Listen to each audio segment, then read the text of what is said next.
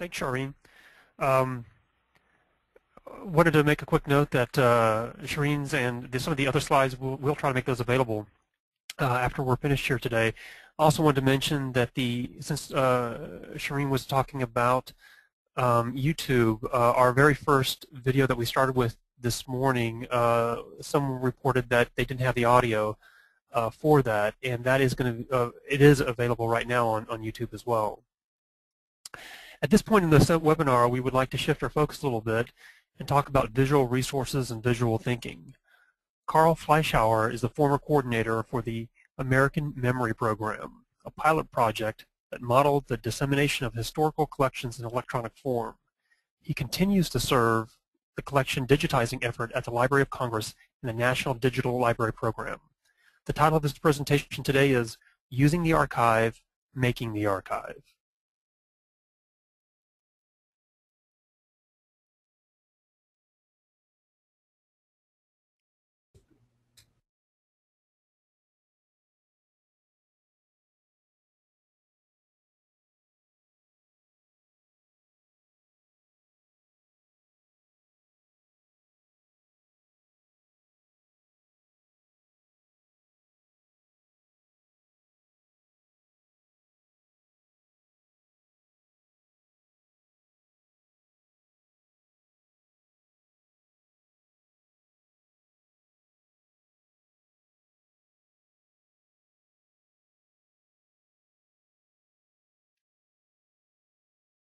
Side of it.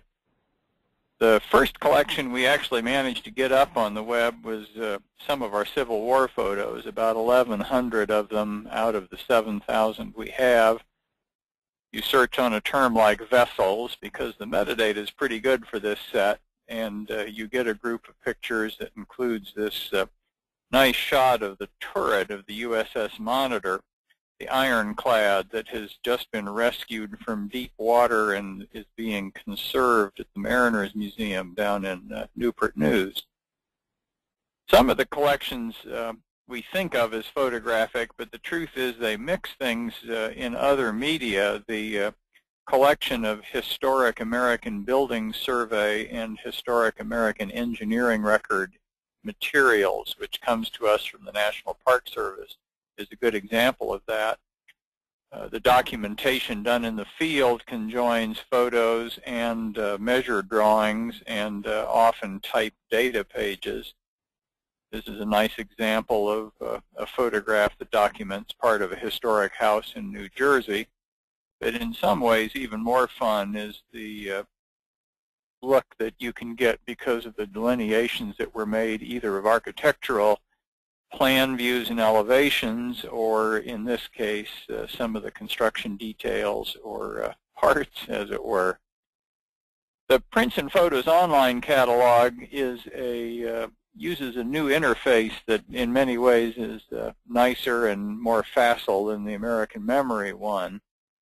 And we'll just take an example here where we go to the very famous Farm Security Administration photos and type in G's Bend.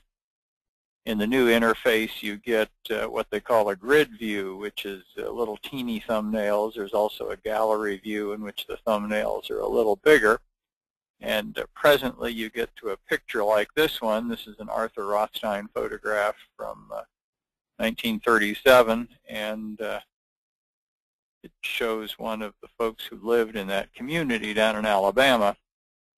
When you go to the metadata for this, and here's a way to use the photos that is not so well known, and over on the left-hand side, there's a link, Browse Neighboring Items, and the fun of this is that actually what you do is you dive into a numerical series. What these are is images arranged by file number. So in effect, you're looking at the negative file as the negatives were filed. And these photographers worked like photojournalists. They'd go out on a shoot.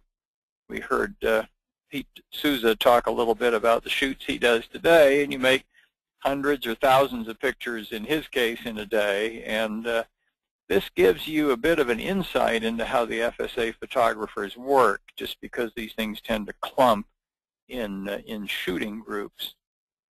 And in fact, it's reinforced nicely in corollary materials. We like to encourage people to look around and not just at the pictures. And in this case, there's a collection of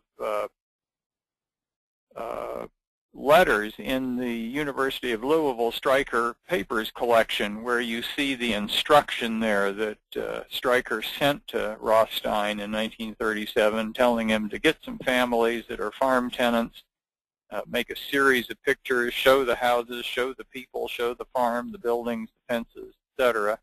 And as we saw, that is indeed what Rothstein did.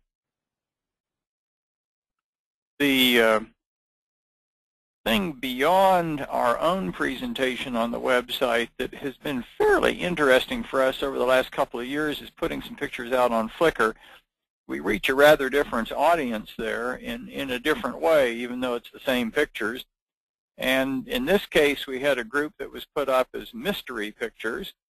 And in fact, as you might expect, we got quite a bit of advice about what they showed. And in this case, you can see at the right-hand corner that someone went around and took a picture of the harbor in Marseille today from about the same vantage point. And so it helped our catalogers catch up and do a good job of properly cataloging that picture. We do archiving of these digital things, and although storage management's not my specialty, I'll throw away one slide on it. But one of the things you get into in archiving is a deep concern and fascination with identifiers, the little hidden numbers that glue everything together. So here we're back at this G's Men photo, and down at the bottom we have a identifier that is actually for bookmarking, as it says, but it's for bookmarking the bibliographic record. In other words, it takes you back to that catalog card, not necessarily to the picture in the most direct way. Over here on the left-hand side, there's another identifier, and this one's sort of more interesting from a picture archiving point of view.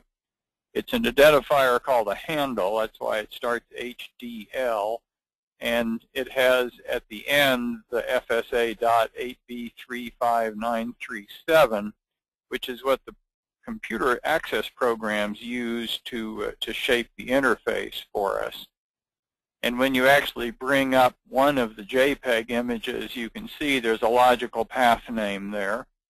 And that logical path name parses in sort of an obvious way if you start looking at it. We've got directories that are called service. That's where we put the access version of the pictures, but not the masters.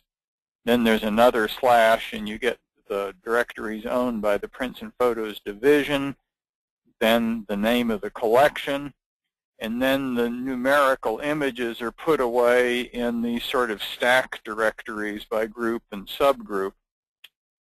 So if you actually look at a display of the directory, you'll see that, say, for that picture at the top, 35901, there are 6 different versions of it. Those are images that are different sizes, and they play out in the interface, some in the grid, some in the gallery, some for the zoom in. And that numerical system is the secret sauce that gets those things to work. As I said, I'm not particularly a storage architecture person, but it's certainly the case that if you're going to archive digital content in any extent, you need a fairly robust architecture. It's a non-trivial exercise. You need a computer center and some computer people. I had to borrow this picture because I couldn't find one for our own place. This is from the National Library of Australia.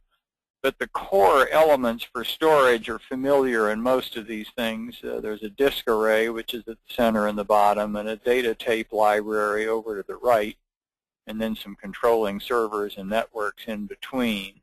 And you really have to start to build something like that in order to do a good job with big collections. We have thought, I think, a lot here about the importance of formatting materials before we archive them. When we're in the driver's seat and we're scanning our own historical photographs, we sort of have tried to find formats that are preservable. Format in this case usually means both an encoding for the picture information as well as a file wrapper. We'd like to get all the image information off of the original item, and I'll point you to an interesting study we just had put together with some folks looking at image information on negatives and how you might go about figuring out what all image information means and how to get it. Traditionally, we've been making TIFF wrapper files that have uncompressed bitmaps. That's the encoding inside of the TIFF. But I can say a lot of people here are looking pretty hard at JPEG 2000 lossless compression, and our video people, where they're making master copies of old videotapes, are already using an approach that employs lossless JPEG 2000 for the frame images. For Born Digital, and now we're in Pete Souza's arena where people are out doing some new shooting, we don't have so much experience with archiving that here. It sounds like Pete's had a lot more. But we certainly share an interest in keeping picture data sort of in a raw or malleable state. It's really helpful if you're going to reuse things not to bake in too many editing decisions. But you want to try to standardize on a certain level, and most of those raw formats that come out of the camera are proprietary. And so I can say, well, we're attracted to the Adobe DNG or digital negative format, but if there are some shooters in this webinar, I'd kind of be curious to hear what you guys think.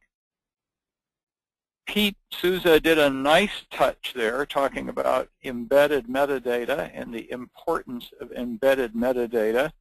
We see it in digitized historical images. Identifiers are one of the things you really want to embed. They're important, and it gets us back to identifier and identifier systems. And I should say, metadata sometimes people think of as what you use for search or discovery, and that's certainly important. But the metadata we're focused on here as well includes technical information that you need to manage or preserve your pictures. Of course, you need metadata in databases of one sort or another, or catalogs that you manage, but embedding has a lot to recommend it for safety and redundancy, to park something in the file. We do a little today, but we'd like to do more. It's interesting, and here again we get back to Pete Souza's talk. Professional photographers at work today, I think, are really concerned and focused with this. It's a very active area. Partly it's motivated by the fear of theft and the desire to get copyright information in the pictures, or in the case of White House photos, not copyright information. But it also, embedding metadata also supports self-archiving, and professional photographers really do need to manage archives of their own, and some picture agencies and picture customers require it. So if you don't know about it, I'll call attention for people who are shooters to the photometadata.org website. We at the library helped provide a little funding to this when it was put together. David Ricks is the main guy behind it, and he uses this example of a photo, and then you hover the mouse over it. It's from Corbis, and you get the metadata, and I think you can see at once how useful it is to have that kind of information buried right in the photo. Another website worth mentioning for folks who are shooting today, if you don't know about it, is DP BestFlow. This comes from the American Society of Media Photographers. Here again, we provided some support as they were putting this together. They also have some discussion of metadata in terms of where it fits in the workflow, and as you can see by this slide, telling you to watch out when there are some risks associated with older software versions.